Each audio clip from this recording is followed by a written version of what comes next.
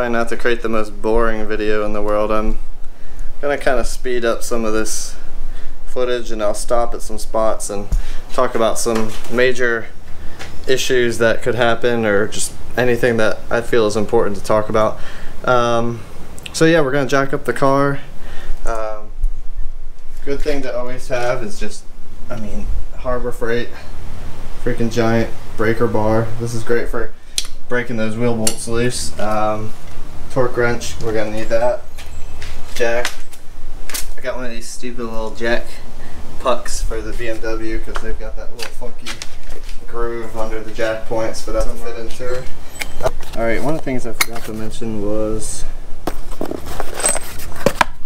tools. So Loctite, directions recommended blue Loctite. So all we really need is these two right here.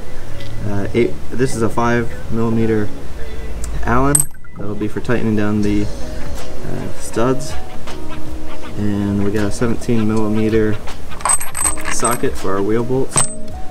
So yeah, that's about it. I'm gonna go ahead here and jack up the car.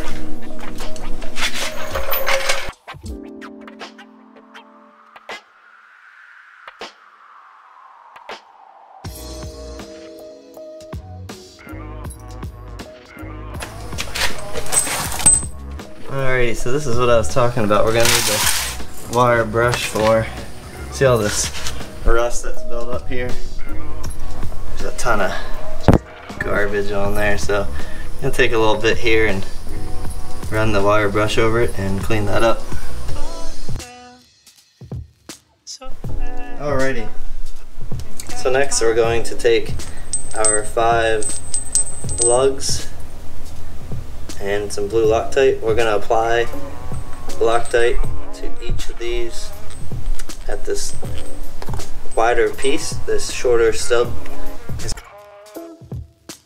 right in here, but we need to put Loctite here as I mentioned, and we're going to use the torque wrench over here. We're going to torque that down. It says 11 foot-pounds in the ECS instruction manual. Gosh, those lights keep flickering on me. So yeah, 11 foot-pounds, and it seems, I don't know, 11 foot-pounds seems kind of low, but I guess we'll start there, and I'm gonna check on these after about a week, probably next weekend. I'll just take the wheel off again and just, you know, double check to make sure everything's tight. But yeah, 11 foot-pounds and blue Loctite. Keep that in mind.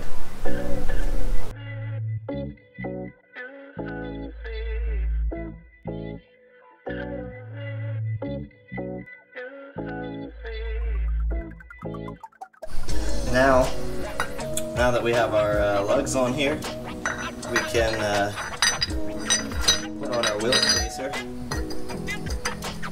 See how that fits. And you want to make sure that that is flush against there. There's nothing in the way. That slides on there pretty good. It's got had a little bit there at the beginning, broke away a little bit of that debris from that glass. But overall, fits on good. And this is the 12.5mm for the rear. So we'll put this on, and we'll put on the wheel. We'll tighten down the new lugs on there, and we'll go from there. Start on the next wheel. So fast, I can catch my...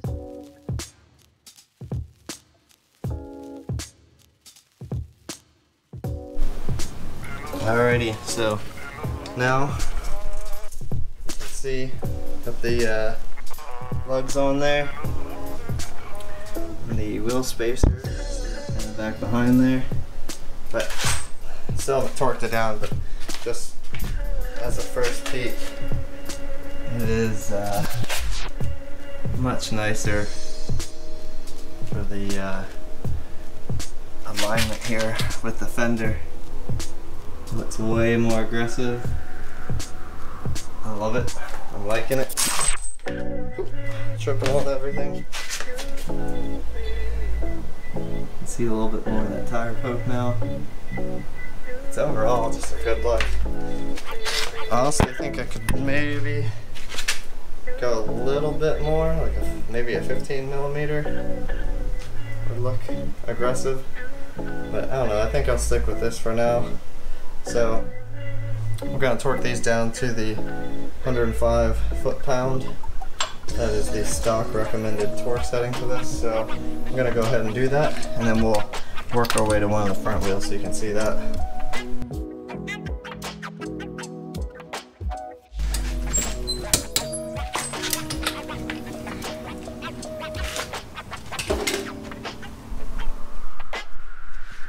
Alrighty, that's the passenger rear wheel, and we're gonna go, I might have to back out of the garage, but we're gonna do the passenger side front wheel next. Into the driveway area here, I'm just gonna start working on the front wheel. From here, rear wheel's done on the passenger side. As much as it sucks, I have to work out here in this heat, because I don't have the space to work in there. The garage is tiny. So yeah, let's get started.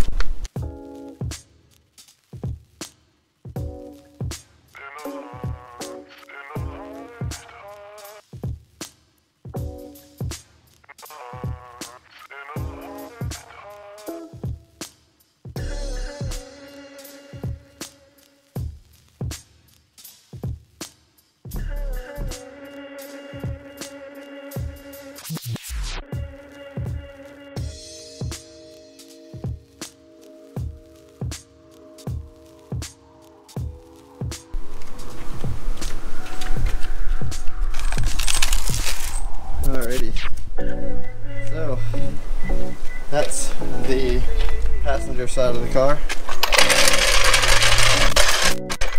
That is done. Let's just take a look and see driver's side to passenger side comparisons. Right there is it's more aggressive. There's kind of a shadow here, so you can see.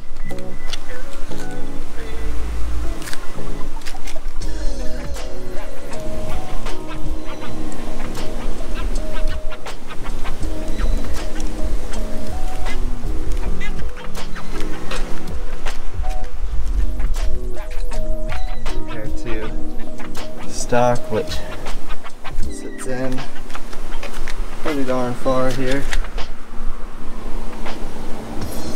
Yeah, it's a big difference. Way more aggressive.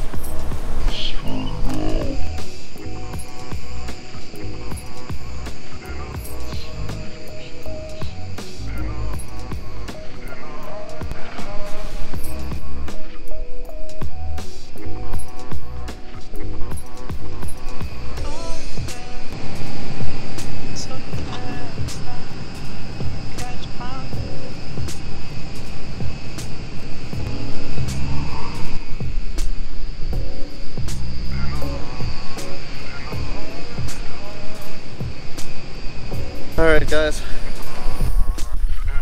overall I think that was a success. I'm gonna go do the other side, and like I said, one of my friends told me it was a good idea to double check these after about a week of driving. He's had himself stranded on the side of the road because his bolts have either sheared off or he's had issues with the spacer. So I'm gonna come back and take a look at those next week, but otherwise, thanks for tuning in, guys.